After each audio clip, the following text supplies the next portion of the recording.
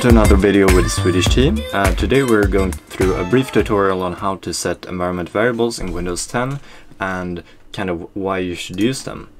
So an environment variable is simply a variable which is set in your OS outside any other programs, but all programs can kind of utilize them, and suitable information to put in an environment variable could be, for example, if you have an API key that you don't want to share with anyone else. So for example, when you push to GitHub, you could set an environment variable like that, a key value pair, with the hidden API key in here, like the value. Or if you have like a sensitive password to your Gmail account or something, if you use an SMTP server, you could put it in here as well, like in an environment variable.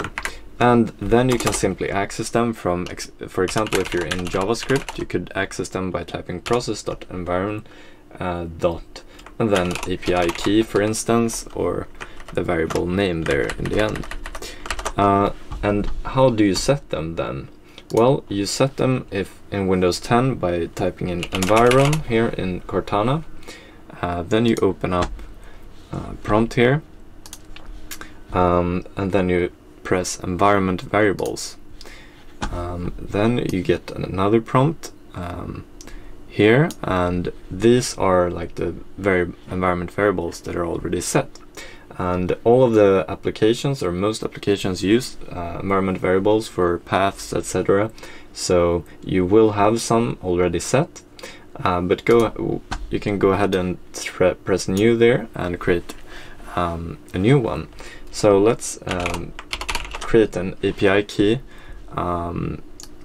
variable, and then the kind of hidden API key here, which is the value that environment variable API key will store.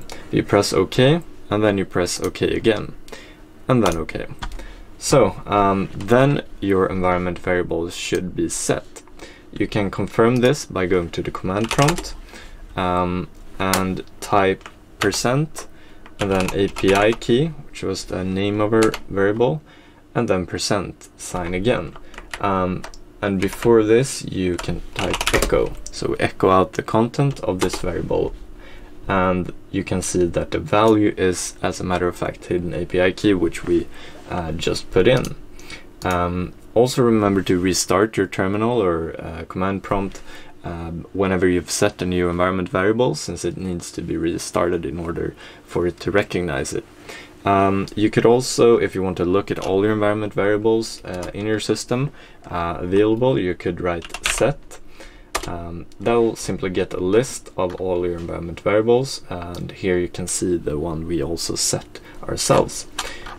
If you want to store this information, you could do this on desktop. So let's navigate to the desktop like that, and then you simply type set and the arrow, and then the name of the text file where we want to store it. So let's say environment info.txt, and you press enter there, and you should have a text file here on your desktop saying environment info, and you have all the information there as well. So that was a brief tutorial on how to use the environment variables in Windows 10. I hope you enjoyed it, and see you soon.